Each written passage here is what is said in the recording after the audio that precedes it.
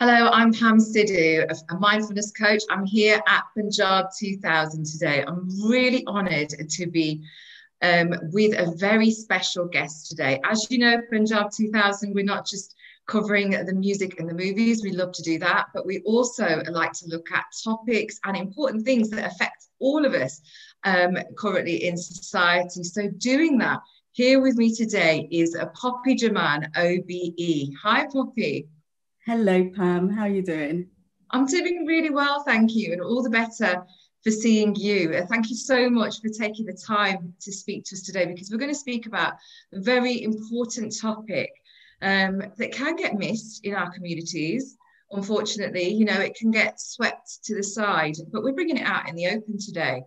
Yeah. And we're gonna really take the lid off this one and talk about it. So on Saturday, the 10th of October, it was World Mental Health Day.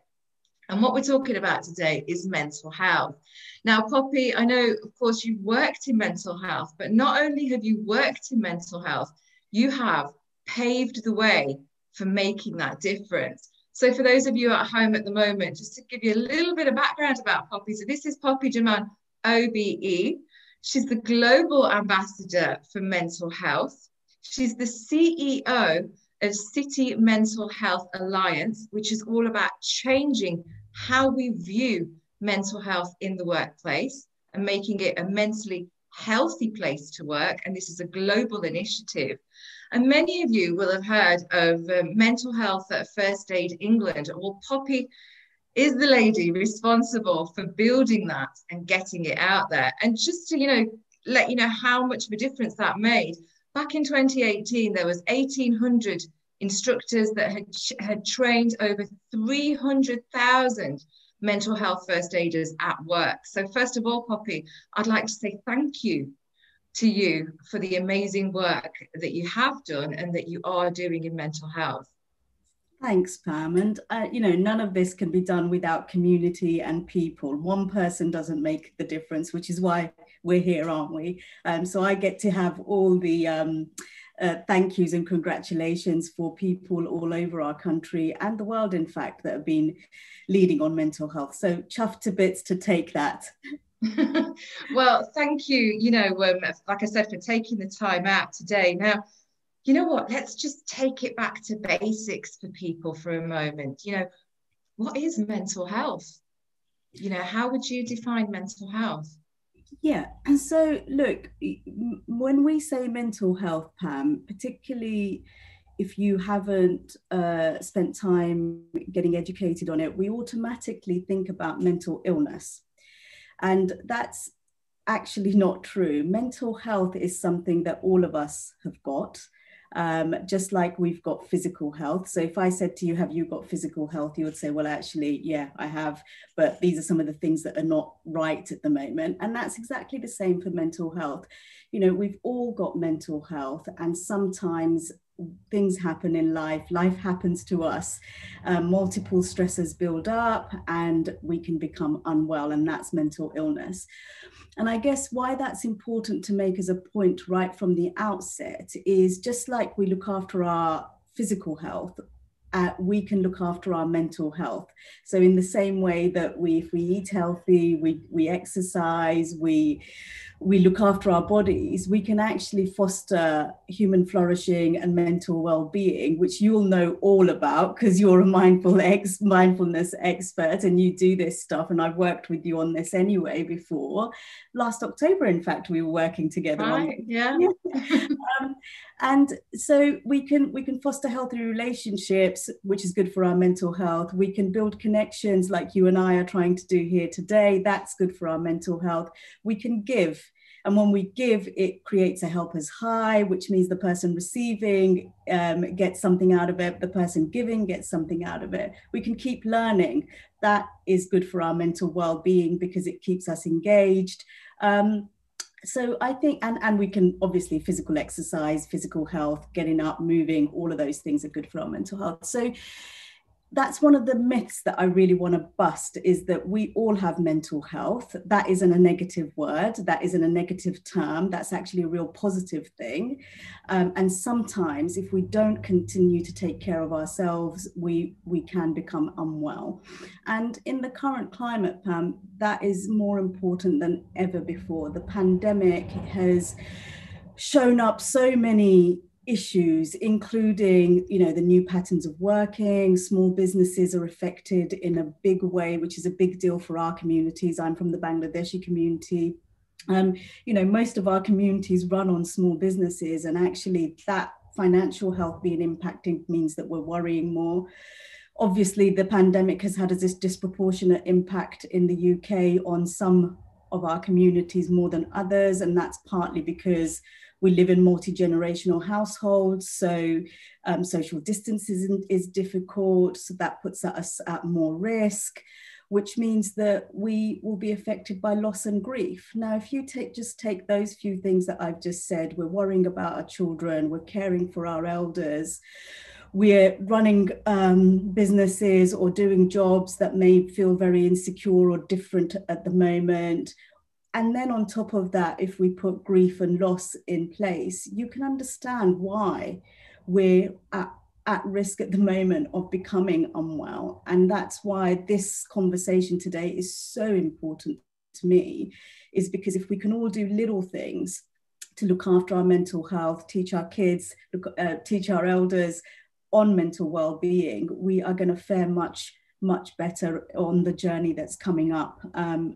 And it's not a new thing, it's always been around, but I think the pandemic has exacerbated the need for this conversation. Absolutely. And, the phrase that's coming to my mind at the moment is prevention is better than cure. We know how to look after, as you said, we know how to look after our physical bodies, but mental health, I don't know about you, Poppy, but growing up, no one spoke to me about mental health. No one said to me that, this can happen, this can be how you feel. I didn't see it happening around me in the communities until I was older. And then it was almost seen as a sign of weakness, and there was a definite label of shame attached to it. So, in Punjabi, there's a phrase which is, and I'll just say this and then I'll translate, which is "Ghar di gal bahar nahi kadni," which is, if something's happening in your house, if you're feeling, unwell, if there is mental health, you're not supposed to go out and talk about it. You're not supposed to tell people about it. So, we are dealing with a bit of a double whammy, really, because not only is it what it is in terms of wider society, but in our communities, it seems to be there's a lot more work to be done, which is why we're having this conversation and taking the veil off it and, exposing it for what it is. Yeah. How is it for you, Poppy? Yeah, look, I think like one of the things that I wish, if I had a magic wand and I could change one thing, I would delete shame from mental health and mental ill health. And I think shame comes as a result of the stigma, comes as a result of the fact that you just said, we perceive mental ill health as a weakness. There's also all the other cultural issues. So, for example, we still operate very much in the introduction marriage, the arranged marriage system. So you get into a conversation, well, if my daughter's unwell or if my son's unwell, we can't let anybody know about that because that's going to become a blot on our family that is seen as negative. So there's that bit. But then there's the wider society issues for workplaces, for example, which is where most of my work is at the moment, is if you're in a job and you are developing anxiety, depression, having experiences that are challenging, you don't want to talk about it because if there's a perception that it's a weakness, then you might lose your job, for example. But I take that one step further. I think self-stigma is a really big deal in all of this. So when we judge ourselves up against whatever is supposed to be perfect or normal or success, you know, mental health issues do not feature in that. We're almost sort of wanting to put this persona together of perfectionism, and that just doesn't exist because it's not human to be perfect. But we are very, very, very tough on ourselves. And so self-stigma, I think, is the other thing that really is the crux of where the shame comes from. And I suppose on that, well, you know, I really reflected on this and thought, well, how do we get rid of the shame? How do we get rid of the stigma? And the only way I think we can do that is by telling our own stories, because until all of us, Pam, feel comfortable to say, do you know what, I'm not having a great day, or I'm not having a great month because of these things, and this is how I feel, and feel completely comfortable that we're not going to be judged, we're not going to be dismissed, we're not going to be seen as less than, then nothing changes. And maybe, I suppose, on that, Pam, I can lead by example by sharing my story, if that's okay. Please do. Yes, please do. I think it's so valuable, as you've said, to be sharing our stories. And I know that you recently have started a blog where you're sharing your story for this awareness, you know, to raise awareness. So thank you, Poppy. It would be great to share with everybody your story.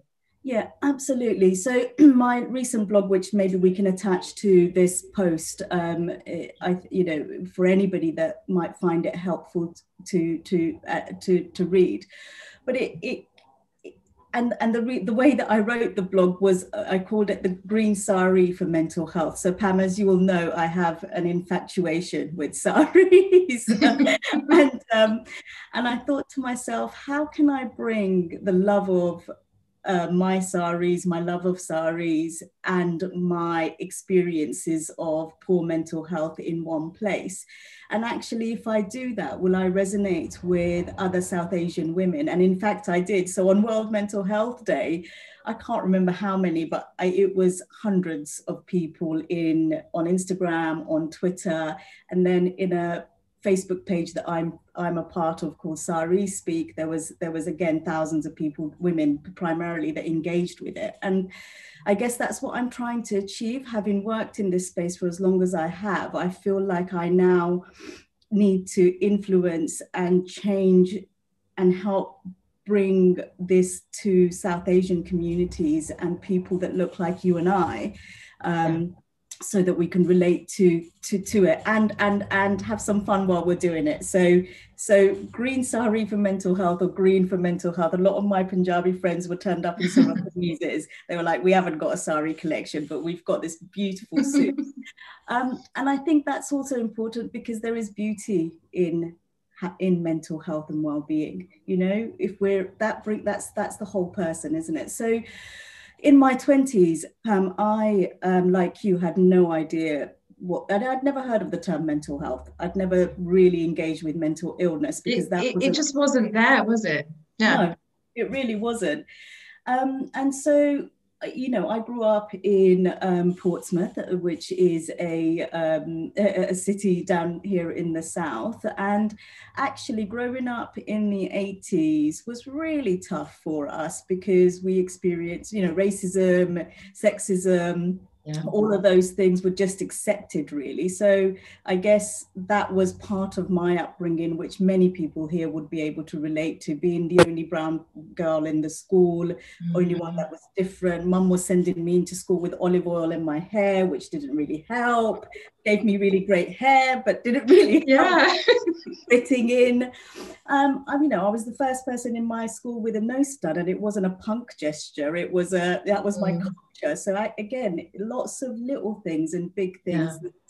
I remember my school teacher saying, you know, you've got leggings on instead of a PE skirt. Can you step out of the school photograph, because this is going to be used for a brochure? That doesn't foster a sense of belonging in a teenager. So that was sort of bits of the upbringing. Of course, I had lots of amazing experiences as well, but just wanted to pull out some of the things that happened to us. And then I had my first child, my daughter, and actually that triggered, that was probably the last straw in all of the experiences growing up here in the UK as a British Asian woman.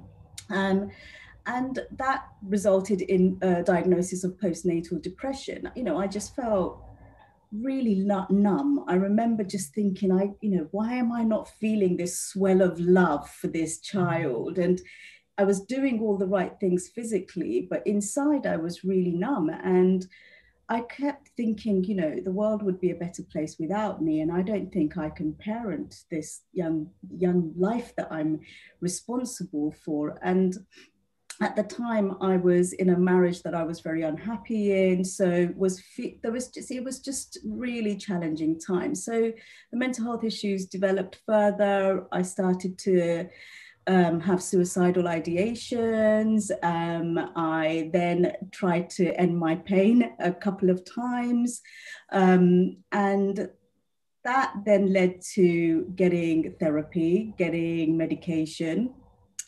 And actually, it wasn't me that advocated for seeking help, because I didn't know that I could get help, because I didn't know there was anything wrong with me. I just thought I was wrong, you know. Yeah. I didn't know, because I had no idea what was going on. And I was, you know, in early 20s. And again, for many South Asian women of my age, that will resonate, because many of us got married very young, 17, 18. Many of us got married in countries, you know, so I went back to Bangladesh to get married. I have Sikh friends who went back to India to get married. So there was cultural differences, there was language barriers, you know, all of those things that, you know, and that responsibility for being the eldest daughter-in-law, you know. Yeah, oh gosh. And in an already, you know, adding, like you're saying, adding to an already existing almost identity crisis, you know, that's going on, because we didn't fit here, but we didn't fit over there. And, you know, and then on top of that, like you're saying, getting married young to a man from another country, another culture, because even though our families told us we are from there, we didn't quite fit, did we? Because we're British Asians. And so, you know, and there's so many women, Poppy. I'm so pleased that you're sharing this, because there's so many women in past and present that experience what you experienced after having a child. Yeah. You know, it's not always where you instantly feel love for this child and instantly become this amazing mother. I mean, I know now, I you know, I know you are now an absolutely amazing mother, but what you experienced was a real condition. Yeah, and it was a health issue, and it was, you know, and you can completely recover from it. I think that's the other thing about the stigma, is because we're not educated enough in this whole subject, and because the stigma exists in society, whichever country you go into the world, there is almost this thought that you will never recover. And for the fear of that, we don't seek help. But actually, by not seeking help early, you're prolonging your recovery journey, because it's like anything, isn't it? Diabetes, that's a very common health issue in our communities. Our love for sugar Yes. and sweets is just up there. So, but again, if you leave it and leave it and leave it, actually you're going to get into a crisis point. Whereas if you address it early, put in some prevention strategies, maybe not eat, you know, sweets every day, you know, there's things that we can do. And it's exactly the same with mental health issues, is recognizing that it is an illness, recovery is possible, and we can do a number of different things to support ourselves and each other, makes a huge difference. And I think for me, going back to that point in life, because I didn't know what was going on with me, it was my Chinese health visitor who was, and I think her name was Alice, and I can't remember. I was thinking about this in preparing sort of for this, but she was the one that went, look, you know, you're going through, you've got postnatal depression, this numb feeling, this is what it means, these are the things that you can expect. and this is how you're going to recover, and we're going to put in meditation. And I was like, I mean, you, Pam, you will laugh at this because I know you are like an expert, but I was like, why am I sitting still in this zen like I didn't get it, but I completely get it now. And so she helped introduce meditation to me, she etc. And then I guess at the time, my best friend, who was also a Bangladeshi woman, and she and I both had babies together at the same time. So we were both going through similar experiences, but that support, that peer support, going, God, do you feel this? Yes, I feel that.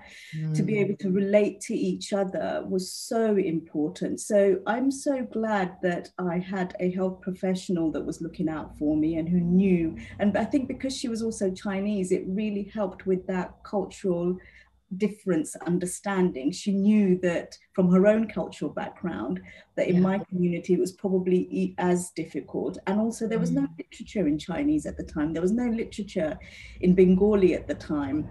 Not that I speak or read or write Bengali, but it would have been helpful for my family to understand what was going on, so that they were a bit, because I guess what my family's reaction to it was getting spiritual help. And again, I think spirituality has this really clear place in all of this. And in the Western culture, we talk less about that. But for our communities, faith and spirituality is going to form very much part of our recovery journey. So having peer support from a mate, having health professional that noticed and did something about it, and then having a lean into faith and spirituality to actually hold me during that period was essential. And I think I'll just say one more thing. And then the other thing that was really important for me was identity. So you touched on that, our identities as British Asians, of our generation. I think it's different for our children, but for our generation was a bit messy because I don't think there's a better word to describe it really, other than it was a bit messy. And I think, so I listened to my aunts and mum and aunties talk about their upbringing in Bangladesh, for example, and they've got this real strong clarity about who they were as women, what family they belonged to, what village they belonged to. And then here I was thinking, well, no, I'm not really sure I fully belong in that, but I also don't belong here. So where do I belong? And it is amongst my peers. It's amongst my friends. It's in my family. And I spent a lot of time in my early 20s looking for belonging, and actually in my 30s and 40s, through a lot of therapy and coaching, discovered that it was with my people, my friends, people that loved me. It wasn't a place that I was trying to find. But work was the other place that I found belonging, Pam. So I said that, in the early days, I was referred to therapy, but the therapy was not culturally appropriate. So the woman, I still remember her. I sort of remember saying to her, like, so I've had an arranged marriage, and this is the dynamics here, and I've got a mother-in-law and and father-in-law, and she just looked perplexed. She was a bit like, why? I don't understand. So I spent more time in that early therapy sessions, or 2 or 3 that I went to, sort of educating her on my culture, and actually wasn't getting enough out of it. So I stopped therapy and got a job. And that job gave me purpose. It gave me a different identity to the one that I had probably labeled myself with. It gave me financial health. And as women, I think that's really important, that we have financial health and independence, so that we can make choices. And I think so my workplace at the time, even though they didn't know necessarily what was going on with me in my personal world, became a very important part of my recovery journey, in addition to sort of the peer support, the health professional, the soul searching in coaching and therapy afterwards. Work is a really important part of that. And I think that's why workplaces, whether it's small businesses, whether it's large corporations, need to create a place where we can bring our whole selves to that. And our communities need to do that as well, whether it's gurdwaras or masjids. They need to be places where we can come and be all of us ourselves without leaving bits of our identity as we take off our shoes at the doors and leave them there as we enter these places, because that's where we're going to get the healing, and that's where we to create communities that are healthy. Yes, and there is more and more active work that's being done there, as you've mentioned, in the gurdwaras and the masjids, and there's a lot of projects at the moment that are out there working on a grassroots level, so that it's a very different world to when we grew up, where mental health wasn't talked about. I as well never heard the expression of mental health like yourself. It's a very different world, and for our children, we are now creating a different world to where we grew up. So not only did you throw yourself into work and found that to be really beneficial for your well-being, because you found a purpose. You found this purpose, and your purpose has made a difference to countless people in terms of this mental health first aid. There was, we all knew about first aid in terms of physical, but yes, there's a mental health first aid as well.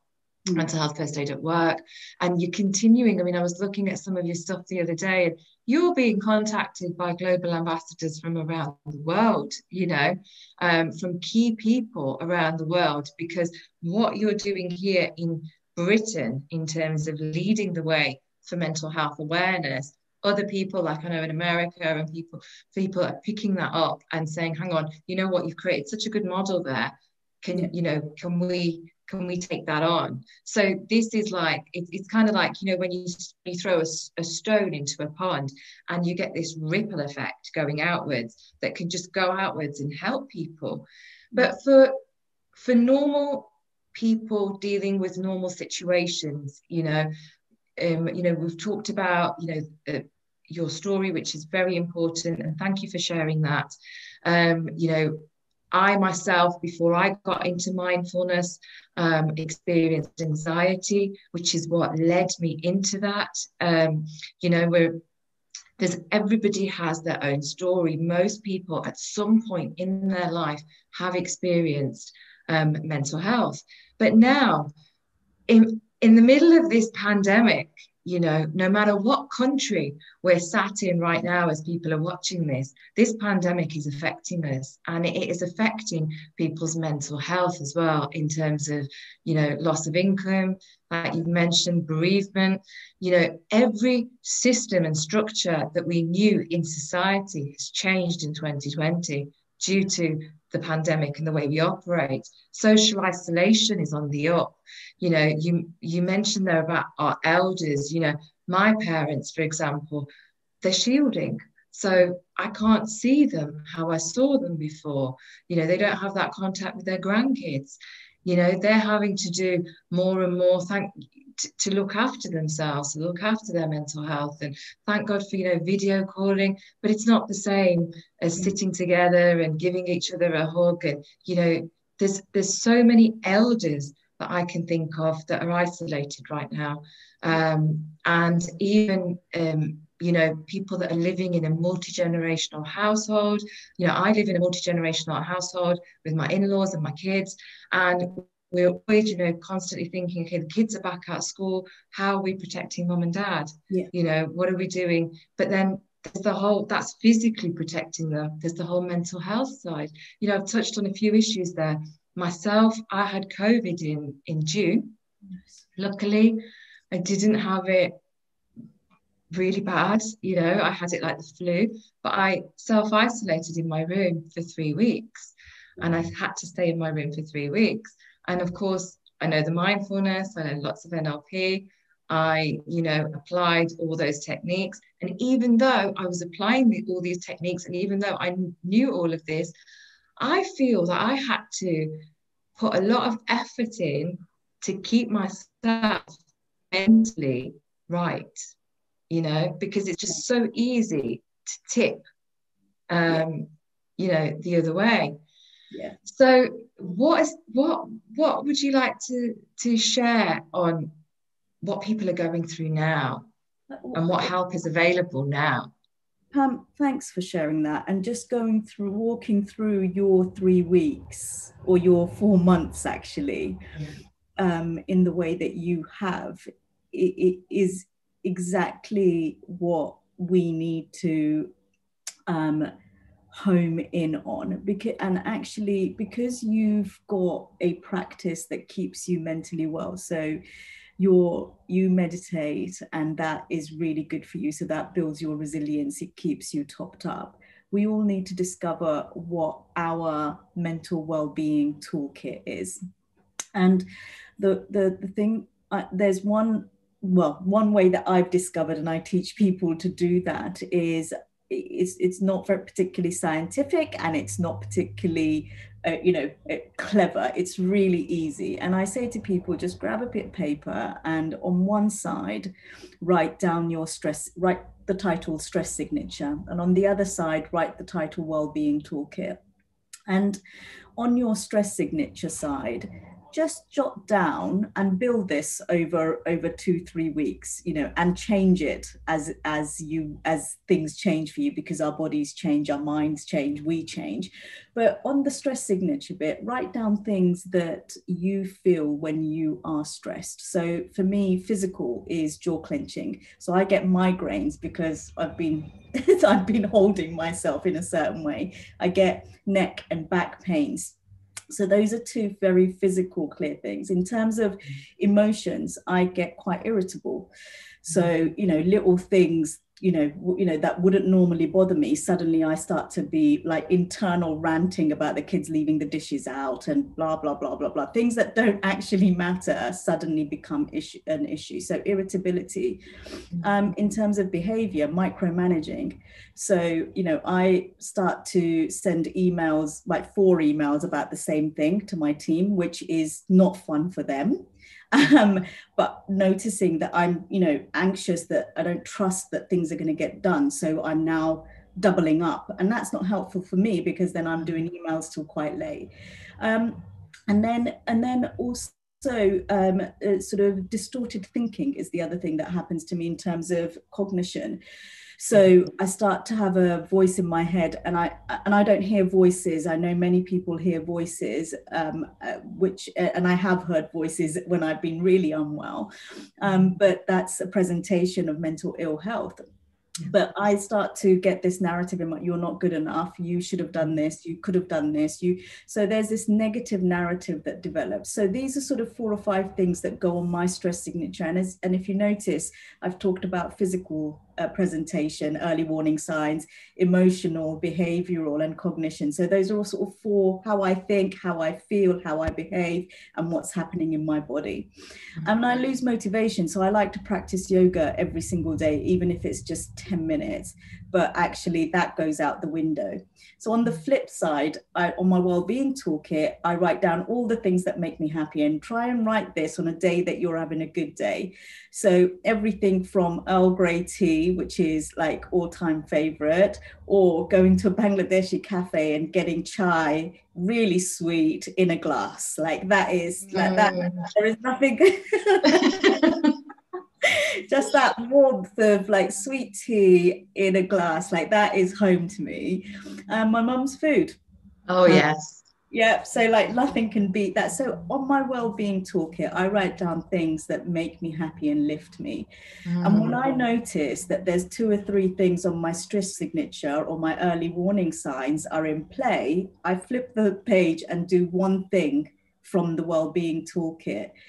And I kid you not, it works every time, because one of the things that happens when we're experiencing multiple stresses, we lose the ability to make decisions quickly. We have brain fuzz. And actually creating this personal tool for you means that it takes that process out of it. You just go, right, this is what I'm doing because I already know. The other thing I would say is everybody should go and check out the platform Every Mind Matters.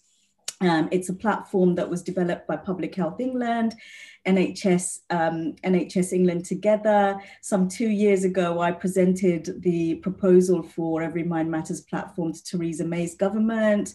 And I'm so happy with this platform. And it's been adjusted several times so that actually it's speaking more and more to communities all over our country. But it's somewhere where you can go, you answer 5 questions, and it gives you your mind plan. And it very much sits on the wellness, prevention, creating mentally healthy lifestyles.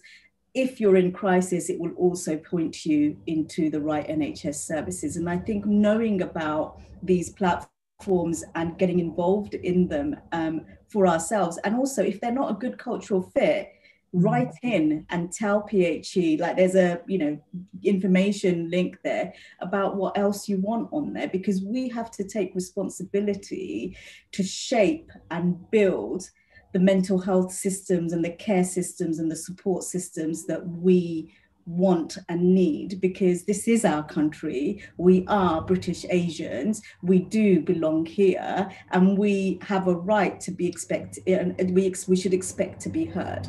So, and we should expect from ourselves to be radical and relentless in our efforts to create healthier lives for ourselves and our families by getting involved in this stuff.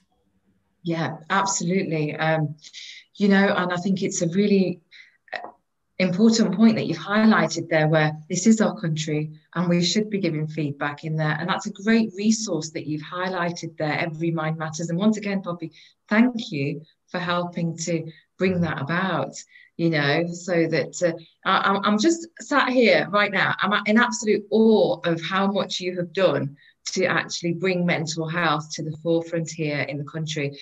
And this is one of the reasons why I really wanted this interview to happen, because you're one of ours. We've gone through, as well as countless people that are watching this right now, gone through similar experiences, and you've owned it to the point where you're able to make that difference now. And you mentioned as well, when you were telling your story, that you tried to end your emotional pain twice. I mean, I'm, as well as countless others, are so happy that you were not successful there, because otherwise we wouldn't have mental health first aid at work. We wouldn't have Every Mind Matters. You're a global ambassador for mental health, inspiring many. And, unfortunately, it seems to be on the up, where more and more people, young people, are attempting suicide.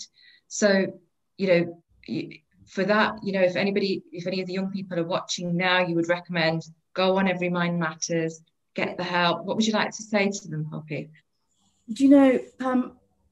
Every 40 seconds someone somewhere in the world is dying by suicide, and that literally breaks my heart, because so many lives can be saved by us talking, getting educated, listening with our hearts, leading by example, being more open about our well-being toolkit. This isn't just about the mental illness lived experience. This is also about me and you going, hey guys, this works for us, and this works for me, and this is what I'm doing to look after my mental health, so that actually we start changing the narrative about it. And I think as a mother of 4 kids, young people, they're not kids anymore. One of our children's, somebody in one of our children's friendship group died by suicide just over 2 weeks ago. And I can't even begin to imagine what is going through the hearts of that family, that person's mum, dad. And I guess my commitment is that I'll never try and forget either. I can't imagine it. I will never forget the call that my daughter made to me and told me about this, and her voice, and I will never try and forget. And I guess if we look at the statistics, every single one of us will know someone that has struggled with their mental health issues, even if it's not ourselves. And what I say is, let's not ignore those. Let's sit with empathy, and then let's move to compassion. And the difference between empathy and compassion is taking action.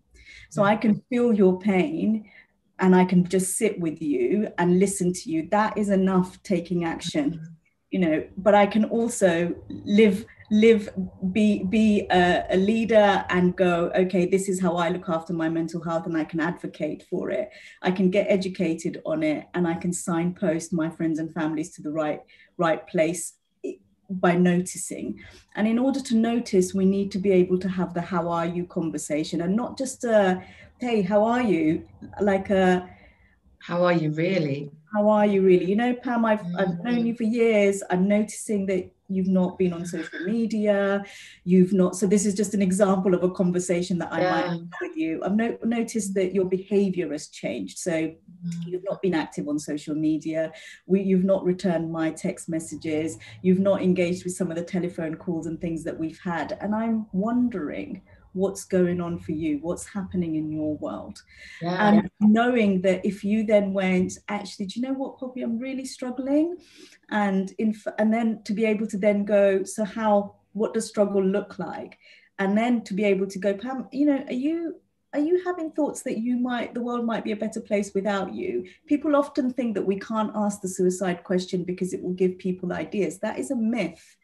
We can ask questions with compassion and curiosity, and create a safe place for you to be able to go, do you know what, I have had that thought, and then to be able to say that's a really common thought.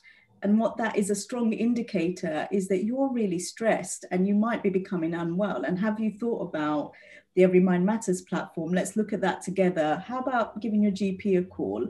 So that is a mental health first aid conversation that I've described to you in very simple terms. And that's what that course does, is it teaches you over 2 days. I think they've got, I mean, I obviously left the organization a couple of years ago, but they've got half a day, they've got 1 day, they've got 2 days. And I think we all need to become educated in that. The other organization that I would point to is Zero Suicide Alliance. That has been, I think they've got a 20-minute online training course that I've completed myself. It's very similar to the conversation that I've just shared with you. Go and complete that, and at the very least feel confident that you would be able to have a how are you conversation with meaning. Yes. And it's so important to be able to do that, especially in today's times, because whereas before we may have seen our colleagues in the workplace, we may have seen our friends and families, now we're not seeing them as much. You know, for people that are working from home, isolation's going up. Check in with people, you know. It's a phone call, we've got video calling, you know, see them, you know, even if you're not seeing them face to face, do see them. So you know, on that note, you know, Poppy, thank you so much for taking the time to speak to us today. I know that you're very passionate for making a difference on all levels. You know, you've made a difference on policy levels, on global levels. This is bringing it back to our communities. You've been doing, you know, the green sari campaign. I thought that was just absolutely fantastic. Green sari for mental health. You know, please do follow Poppy as well. She's quite active on Insta. I know you've been doing a number of blogs, and you've been interviewing women as well. I know you've done a series of interviews about mental health with women from our community. So thank you for taking the time to speak to us today, Poppy. Thank you so much. And I really, you know, everybody that's watching, listening, you know, just self-care, really important. We can't drink out of an empty cup. And doing whatever you can, don't see self-care as an indulgence. See self-care as a crucial part of staying well, so that we can look after, you know, our families, elders and youngers, because actually we are the sandwich generation, and we need to be as healthy as we possibly can. And just a final note, Pam, the best compliment, you've said some very lovely things about me, and like I said, it takes a lot of people to create the kind of work that we're doing. But the best compliment you've given me today is you're one of us. So going back to the belonging piece, 20 something years on, I'm really beginning to feel my belonging, and actually that is great for all of our mental health. So thank you very much for that. No, thank you for being one of us. I'm sure lots of people at home as well can relate to you, can relate to your story. So thank you for being the one who's put it out there, and thank you for all the great tips that you've given and the signposting today as well. So you will continue to see me here at Punjab 2000. I'll be bringing you more issues, more important issues that need to be discussed in our society. But please do, follow Poppy, and also we'll be putting links to her blog and also Every Mind Matters website here in the comments. So thank you, Poppy. Thank you very much. Bye. Bye.